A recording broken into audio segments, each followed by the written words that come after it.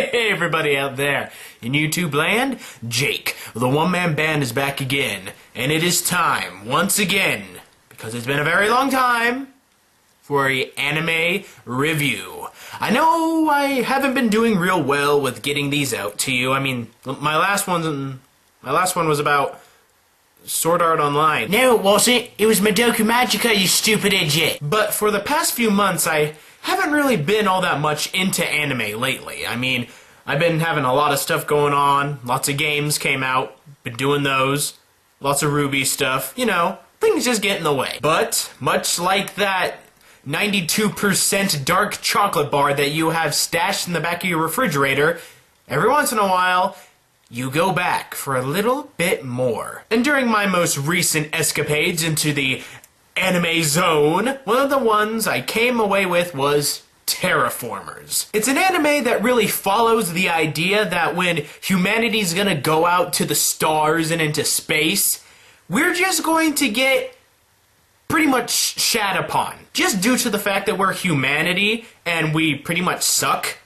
Because everything else has to be better than us. But to be fair, in the plot of Terra Formars, it was pretty much our own fault. But for all the awesome and cool and original ideas and concepts that are in Terra Formars, there were a lot of things in it that just kind of pet peeved me.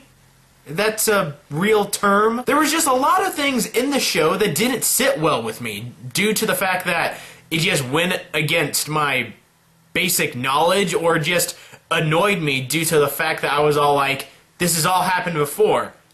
Why is it still happening? So on the realms of this video, I think it is going to be probably closer to a review than my other anime reviews that I've done. Just due to the fact that I'm going to be talking about elements in the show that I like and kinda didn't like. So anyway, let's get started! Alright, here's a pretty much rundown plot of Terra Formars.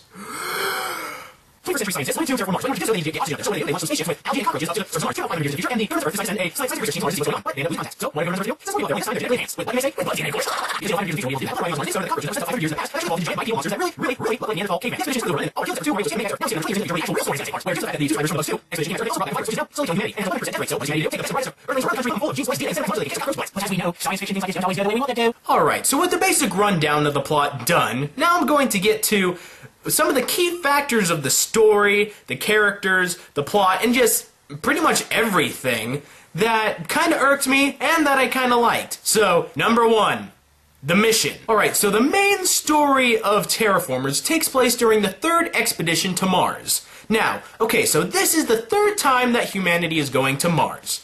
Wouldn't you think that the humans would kind of learn from the mistakes of the past instead of sending maybe 100 people to Mars? I mean, sure, each one of them is pumped up with spliced DNA and is able to turn into a half-human, half-animal / insect monster thing that is able to kill cockroaches. But not like that. Take it away, take it away, take it away, take it away! But still, wouldn't you think it'd be a little easier to send, like, I don't know, combat mechs, robots, more than 100 people? I mean, even they state in the anime and both the manga that pretty much the top 15 of the 100 passengers going to Mars, they're the only ones who are going to be fighting.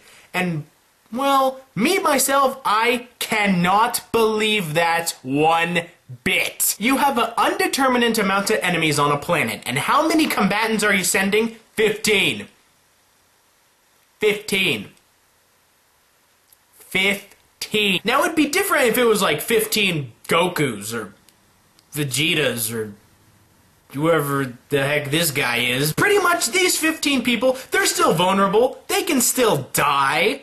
So, why are you only sending 100 people? But one of the good things I actually got from the whole mission thing is that it kind of shows how, in times of crisis, the whole world will band together and fight as one against a common enemy. It's happened in the past when there have been tyrannical leaders, plagues going on, and just stuff along those lines, where it was just something bigger than the whole of humanity is happening. So all of humanity bands together to combat it. And I think that's probably one of the better themes that this show is kind of trying to portray. Number 2, Mars. You, looking all right there, Mars? You don't look like yourself. Alright, what is wrong with this picture? I mean, seriously, what is wrong with this picture? This is Mars. Why isn't it red? Now, don't get me wrong. I find this really, really cool, how this is an original concept for Mars. They have never really shown Mars terraformed like this. In all the things that I have seen and played and read, I've never seen Mars be some lush green type planet like Earth. But we cannot forget, it is Mars. And what is Mars known for?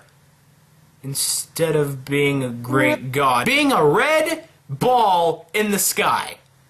It's named after Mars because it's red. Because Mars is the god of war. And what's spilled in war? Blood. Blood is red, so Mars is red. And I don't understand why it isn't red. I mean, in all the other movies and video games and books that have had Mars in them, Mars has always been red. I mean, sure, maybe there were some trees every once in a while. I mean, but still, Mars, all that red dust, that is rusted iron. And that doesn't just wash out in your mother's washing machine. You can't get rid of that much rust in 500 years. So unless the terraformer cockroaches got the bright idea to take all that dust and just sweep it underneath their giant carpets, I don't understand where all the red went. Number 3, characters. Now this probably is the strongest thing with Terraformers that I liked, was the characters. Every single character that they actually go into detail about, I absolutely loved. And I have my 2 favorites, but we'll get to those in a little bit. One of the things I really liked about Terraformers is that all the characters are adults. Now, it may just be the anime that I've been watching the past few years, but there's always been a vast majority of the cast was children. Or, you know, up to high school and college people. There wasn't really that many, quote, adults, unquote. You know, people who are actually out there in the world trying to get by. I mean, the one that really crosses my mind is Full Metal Alchemist Brotherhood, where that had a very good base of characters that was divided with both young people and older adult people. I loved that. And I'm not saying that animes with young people are bad. I'm just saying that seeing an anime where there's actually older people being the main characters is a nice change of pace. I mean, I think the youngest person part of the Annex 1 trip mission is Marcos, who is 16, I believe, but he doesn't boast the whole essence of being a 16-year-old. He's very mature for his age, and it's because of that that I actually liked his character. He wasn't that one person that I pointed out and it was like, oh, he's the kid of the trip. Obviously, he's going to be the most immature of the bunch and stuff. Also, not only did every single main character have a little bit of definition put into them, but a little bit of growth as well. I mean, these growth moments can be hilarious or just downright beautiful in the sense that they're awesome. I mean, some of the ones that come to mind was the whole aspect that even though the main character, Akari, is attracted to Michelle, she very distinctly tells him that if he looks anywhere below her neck, that she'll kill him. And it's that kind of stuff that's just funny. Because, yeah, it's kind of dorky and stuff, if you really want to put it into those lines. But for a person like me, that's like real life. I mean, you wouldn't want somebody staring at your body in this kind of situation. And besides, she's supposed to be his commanding officer, so she doesn't want him to see her as some sort of sex symbol. She wants him to look at her as a person of honor and a person of authority, which I think is very good character development. And even though later on in the story she kind of opens up to him a little bit more, she doesn't really lose that whole edge about her, that she still is boasting the whole fact that she is his superior officer, but they're still somewhat in the friend status. He's getting friend-zoned hard.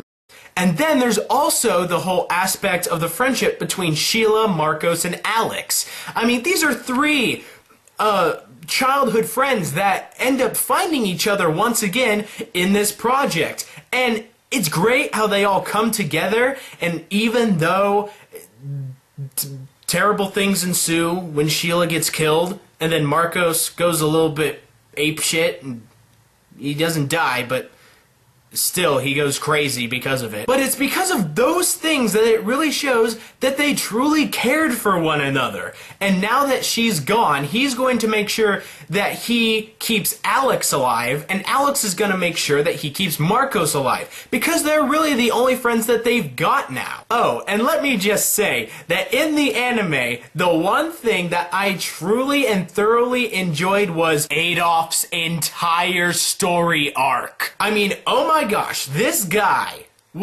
he is badass status to the roof. He's really freaking cool.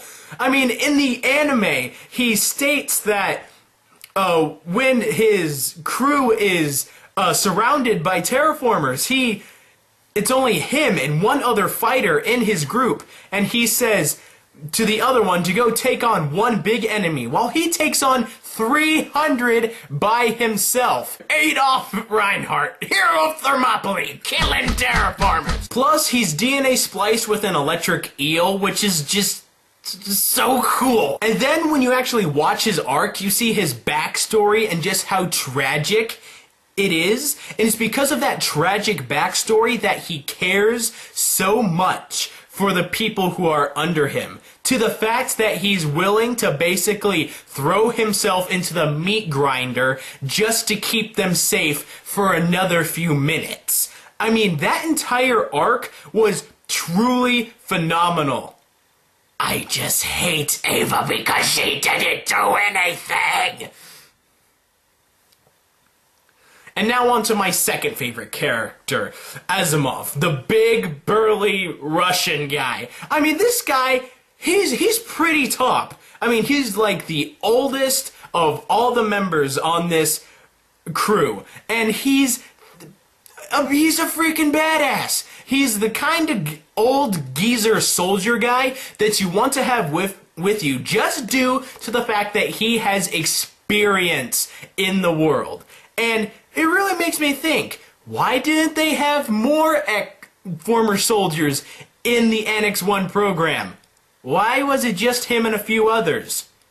And why would you put them all on the same shuttle? But apart from Asimov being the big, Russian, scary military guy, he's also a very smart leader and a very caring one. He even goes as far as to totally stop the battle he's in to apologize to a subordinate of his because he wasn't able to stop the death of the subordinate's sister. I mean, not only is that reckless due to the fact that the enemy is still there, but that's showing that you truly care for your subordinates when you take the time out of your battle to the point where you can actually die to say that you are sorry for doing this and causing the death of this other person. And on a side note, there is a part in the manga that actually isn't in the anime where Asimov is in the shower after beating the ever-loving crap out of a terraformer. He's just,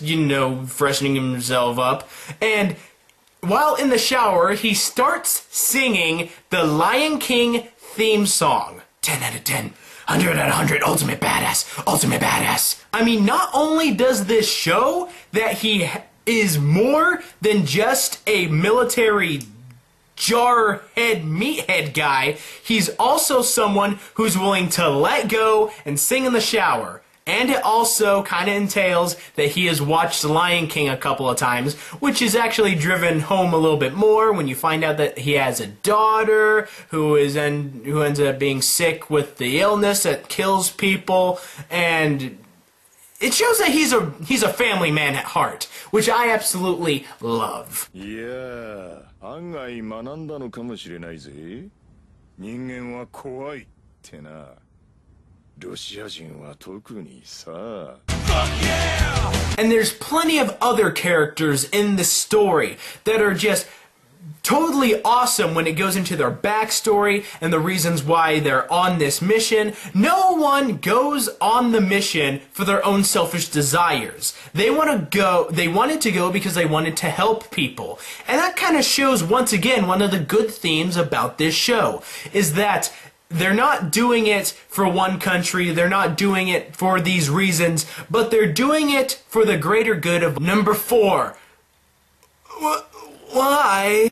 Alright, throughout the series of me watching it, these were the things that I just found myself asking why about. Why didn't they do this? Okay, why didn't they send soldiers? Why didn't they actually send weapons? I know there's the whole thing with they didn't want to send weapons because they didn't want to arm the Terra Formars even more if the plan failed. Which once again comes back to the question, if the parameters of the mission where it going and then it coming back have a very low chance of success, why would you even try? I mean, sure, you got a couple hundred people who are sick with the virus. I mean, but still, it isn't like it's a pandemic yet. Why not bide your time? Research a little bit more. Get some more people for the job. Send more than one spaceship. Send some military. You know, send some mech suits. Send some airships that can actually provide air support. Why not? I mean, I understand that they probably want to keep it under wraps because they don't want there to be a big ol' panic due to the fact that, like, why are you sending all these people into space? Oh, it's because there's a deadly virus here that we can only find the cure on Mars. Wait, what was that about a deadly virus? Oh, nothing. We're just sending people into space. I understand that they probably wanted to keep it secret and under wraps, but still, you're dealing with a virus that will potentially destroy all of humanity if you don't find the cure. And I believe in the manga, it stated that the success rate of the mission and the rate of them actually making back to Earth alive fell to like 18%? Why would you even think of sending this mission to Mars if it's only 18%? I think you should only do crazy, out-of-the-world missions like this if the success rate is over 50. I mean, I understand that there has to be risks in science. In the Manhattan Project, they wouldn't have tested a nuclear bomb if it had an 18% success rate. It had a 99% success rate. The other 1% was that it would vaporize all the oxygen on Earth, destroy the atmosphere, and everything would die. Now, on the whole realm of actually taking weapons to Mars, I understand the concept of only the top 15 combat personnel having weapons due to the fact that they didn't want to supply the Terra Formars with more weapons, but wouldn't you want to try to arm the less skilled people? I mean, do you give Bruce Lee a AK-47? No, because he could kill 1,000 men with just his fists! And it's not like the combat-ready people can't kill Terra Formars with their fists. That's what they kill them with! Why not give the lower-class people the weapons that can actually do some damage? I understand that they have the whole net thing, and they went there mostly to capture Terra Formars so that they can do research on them to find a cure, but how are you going to develop a cure if everyone is dead because nobody could have defended themselves? How did it come to this? I'm getting worked up over a fictional Mars mission 500 years in the future. I don't understand. I guess what mostly irks me is that in a world where we've had movies like Aliens and Starship Troopers, where humans have been real cocky and have gone to hostile alien planets where they have been totally just squashed by the native bug species. It just makes me wonder, when are we going to learn from this? And when are we actually going to take things like this seriously? I mean, I understand we're not going to space yet, but it's still the whole concept. I mean, we're going to a very hostile place. Why don't we bring weapons? Why don't we go there with adequate personnel? Why? Why? I don't know, maybe I'm just rambling about random stuff and I have no right to criticize this anime like this, but all in all, at the end of the day, when I finished the 13 episode season, I came out entertained. Even after everything that happened in the story and the little things that I didn't like, I found it overall very enjoyable. It reminded me a lot of Attack on Titan, not only with the animation similarities and the art similarities, but the whole concept that these humans are fighting against something that they're not actually really prepared for, and that they're outnumbered, outgunned, and maybe out of their league, but they're still gonna continue to fight to find the answers that they need and get back home. And I actually found myself enjoying this anime more than I did Attack on Titan. Maybe it was because I found the characters more enjoyable. I mean, don't get me wrong, Attack on Titan has some pretty cool characters, but on the grand scheme of things, all the characters in Terra Formars that are main characters, I all found very real and very enjoyable, and I didn't want them to die. And then at the end of the anime, there's all this idea of like betrayal, where there's a sect of humans that are helping the Terra Formars, and there's pyramids on Mars that were made by gods of Rahab or something. And what happened at the end of the anime was there was a lot of questions left behind. And that makes me hope that it will get a second season. I mean, I know that the manga is still ongoing, and and I do indeed know that the English version of the manga is very, very much behind. The English manga version only got up to about halfway through the anime. So I'm hoping that the anime actually stays true to what the manga story is telling. And so I'm hoping that maybe this year or maybe next year we're going to be getting a season 2 of Terra Formars, because that would just be awesome and I would absolutely love it. Hey guys, I hope you enjoyed this little review that I did on Terra Formars. I know it wasn't really what I'm used to doing, where I overanalyze something and break it down and do all that kind of stuff, but I kind of really didn't want to do this with Terra Formars. I wanted to actually tell you what I liked about it and just the things that kind of irked me, because all in all, that's pretty much what a review should be, is that you're reviewing something, and I'm just gonna shut up now. But still, hope you enjoyed. There's still going to be more anime reviews coming out in the future. I'll get to them eventually. Maybe. Probably. Could be happening right now. But until then, I will see you guys next time I'm out there in YouTube land. I'll see you then. Be a good person, tip your waitresses, and keep moving forward. And if you go to Mars, bring some really big